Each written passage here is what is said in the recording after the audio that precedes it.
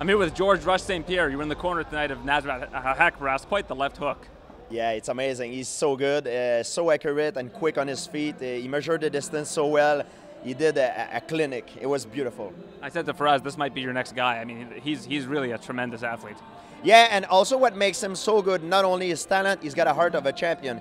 He's from Germany, and it's very hard for him because he has to travel to learn new knowledge, to get out of his comfort zone. So he deserved everything that he has. All the success that he has, he deserves it 100%. There's some guy that live in close by a gym and they don't even get up and do the work. This guy had to travel, take a plane, travel, and do his work. So my hat is up to him. Yeah, pretty amazing at 23 to do all of that. I spoke to Khabib Nurmagomedov a couple weeks back, yeah. And you know we talked about you. Whenever we talk on Canadian television, your name comes up, yeah. And he said that you should stay retired. He said you're 38. He's like, George, don't come out of retirement. But is that fight still on your mind?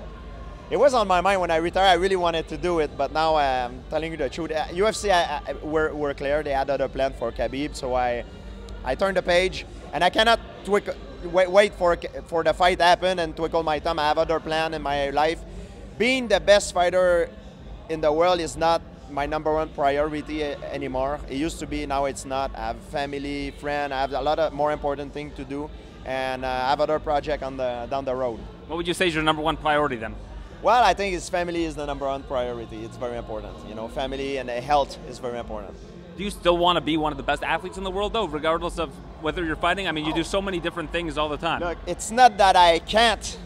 It's because I don't want, you know, like it's not worth it to spend to dedicate all my focus and my concentration to this if I not gonna fight and get the fight that I want anymore. You know what I mean? So it's not that I can't do it. I could come back and fight again, but my heart is not there. When I train in the gym, I feel very confident. When I go with a young guy, I feel like I want to fight again. But then I go back home and sometimes I wake up in the morning and I'm like, ugh. It, you know, so it's a mixed-up feeling for me now. What's retired life like for you? What do you do on a day-to-day basis? Man, it's hard to take your retirement at the right time. It takes a lot of discipline. I'm very happy I had a very good people around me that were there because they were really there for me, not because they were taking advantage of me. They give me good advice, and I'm happy they've been there, and they're still there. I know you still follow the sport. I spoke to Dana White last week, and I asked him about the 155 division, and he said Tony Ferguson was next in line, followed by Conor McGregor. Do you agree with that? Is that the way you look at it? I agree. I agree. Tony Ferguson, he deserves it. He deserves it first. However, if UFC need a money shot, of course they're gonna go for Conor. But Tony Ferguson, he deserves it, man. He been there for a long time. He pays his dues, and he did the hard work, the heavy lifting. I know that you're not waiting by the phone, but if the phone did ring and they said, we want you to fight Khabib. If you don't go nowhere, so. I know you did say if you want to be a superhero and spring into action. action. I'm not going to twiddle my thumb like this, you know. I have other things in my life, other big project that I can't talk about, but I'm working on, and I'm always training, I'm always in good shape, I will always be. But competition, for me, it's a chapter of my life that is over. It's all consuming for you. Yes. Can you tell us about anything that you do have on the horizon that you are allowed to talk about just yet? Any big things coming up? Yeah, I have a movie coming up, so it's going to be a big thing.